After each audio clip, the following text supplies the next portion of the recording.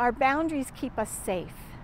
And in the case of a narcissistic relationship or having a narcissistic parent, know that your boundaries mean nothing to them. So that means that you need to be especially strong in your power center, your solar plexus. Know who you are, know what you'll tolerate, and know what you won't tolerate. Practice saying no and be firm. When someone asks you a question and you don't want to do it, don't say, well, that's not a good idea. Let me think about it. No.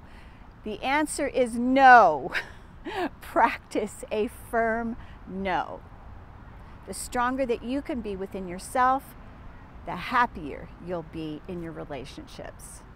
And if you need assistance, I've been dealing with trauma for my entire life and working personally on it for over 36 years.